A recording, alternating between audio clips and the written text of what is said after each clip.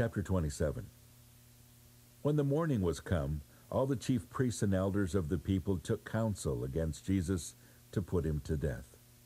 And when they had bound him, they led him away and delivered him to Pontius Pilate, the governor.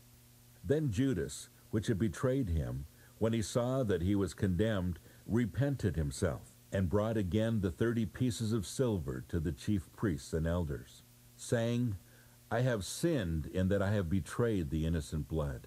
And they said, What is that to us? See thou to that. And he cast down the pieces of silver in the temple, and departed, and went and hanged himself. And the chief priests took the silver pieces, and said, It is not lawful to put them into the treasury, because it is the price of blood. And they took counsel, and bought with them the potter's field, to bury strangers in. Therefore that field was called the field of blood unto this day. Then was fulfilled that which was spoken by Jeremy the prophet, saying, And they took the 30 pieces of silver, the price of him that was valued, whom they of the children of Israel did value, and gave them for the potter's field, as the Lord appointed me.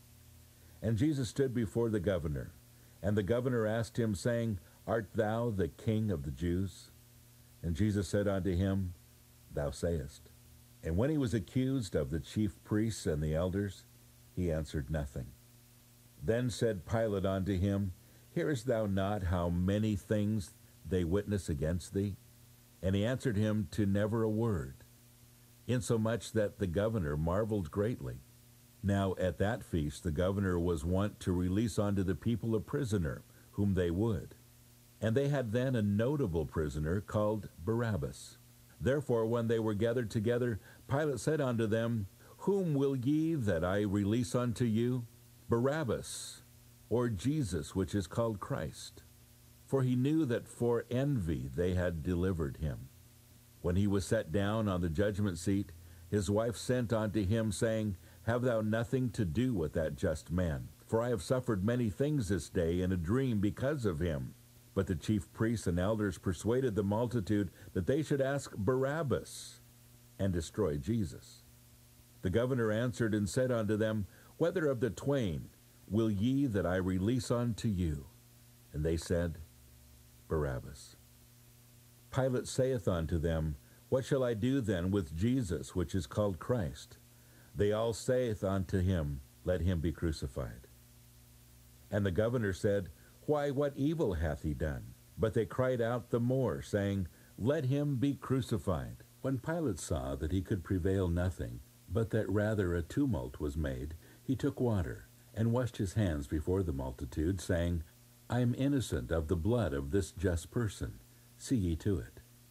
Then answered all the people, and said, His blood be on us, and on our children. Then released he Barabbas unto them. And when he had scourged Jesus, he delivered him to be crucified. Then the soldiers of the governor took Jesus into the common hall, and gathered unto him the whole band of soldiers. And they stripped him, and put on him a scarlet robe.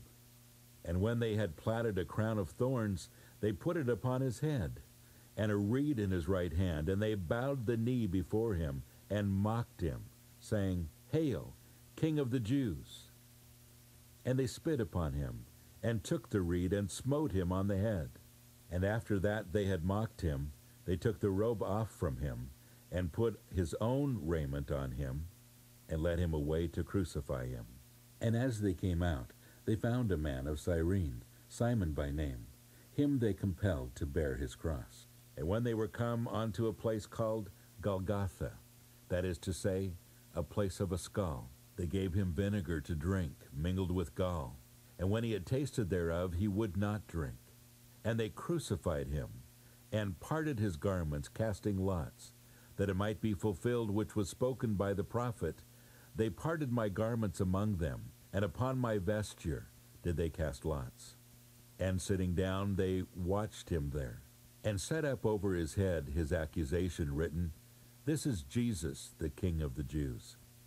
Then were there 2 thieves crucified with him, one on the right hand, and another on the left. They that passed by reviled him, wagging their heads, and saying, Thou that destroyest the temple, and buildest it in 3 days, save thyself. If thou be the Son of God, come down from the cross. Likewise also the chief priests, mocking him with the scribes and elders, said, He saved others, himself he cannot save. If he be the King of Israel, let him now come down from the cross, and we will believe him. He trusted in God. Let him deliver him now, if he will have him. For he said, I am the Son of God. The thieves also, which were crucified with him, cast the same in his teeth. Now from the 6th hour there was darkness over all the land unto the 9th hour. And about the 9th hour Jesus cried with a loud voice, saying, Eli, Eli, lama sabachthani. That is to say, my God, why hast thou forsaken me? Some of them that stood there, when they had heard that, said, This man calleth for Elias. And straightway one of them ran and took a sponge, and filled it with vinegar, and put it on a reed, and gave him to drink. The rest said, Let be. Let us see whether Elias will come to save him. Jesus, when he had cried again with a loud voice, yielded up the ghost. And behold, the veil of the temple was rent in twain from the top to the bottom, and the earth did quake, and the rocks rent. And the graves were opened, and many bodies of the saints which slept arose, and came out of the graves after his resurrection, and went into the holy city, and appeared unto many. Now when the centurion and they that were with him, watching Jesus, saw the earthquake, and those things that were done, they feared greatly, saying, Truly this was the Son of God. And many women were there beholding afar off, which followed Jesus from Galilee, ministering unto him, among which was Mary Magdalene, and Mary the mother of James, and Joseph, and the mother of Zebedee's children. When the even was come, there came a rich man of Arimathea, named Joseph, who also himself was Jesus' disciple. He went to Pilate and begged the body of Jesus. Then Pilate commanded the body to be delivered. And when Joseph had taken the body, he wrapped it in clean linen cloth, and laid it in his own new tomb, which he had hewn out in the rock. And he rolled a great stone to the door of the sepulchre, and departed. And there was Mary Magdalene, and the other Mary sitting over against the sepulchre. Now the next day that followed the day of the preparation, the chief priests and Pharisees came together unto Pilate, saying, Sir, we remember that deceiver said, while he was yet alive, After 3 days I will rise again. Command therefore that the sepulchre be made sure until the 3rd day, lest his disciples come by night and steal him away, and say unto the people, He is risen from the dead. So the last error shall be worse than the first. Pilate said unto them, Ye have a watch. Go your way. Make it as sure as ye can. So they went and made the sepulchre sure, sealing the stone and setting a watch.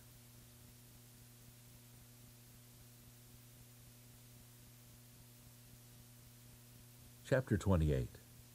In the end of the Sabbath, as it began to dawn toward the 1st day of the week, came Mary Magdalene and the other Mary to see the sepulchre. And behold, there was a great earthquake, for the angel of the Lord descended from heaven, and came and rolled back the stone from the door, and sat upon it. His countenance was like lightning, and his raiment white as snow.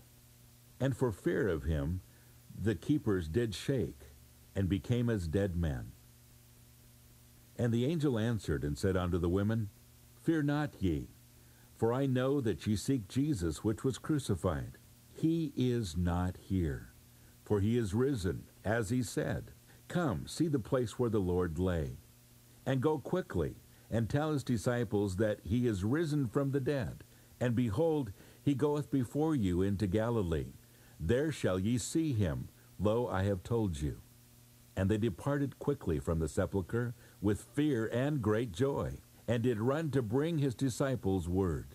And as they went to tell his disciples, behold, Jesus met them, saying, All hail.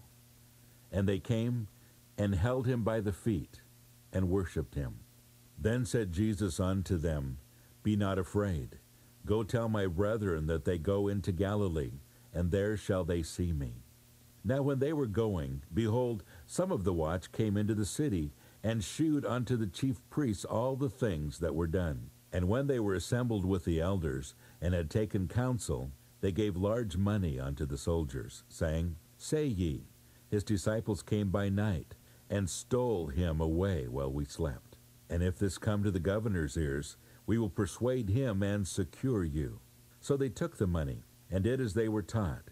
And this saying is commonly reported among the Jews until this day.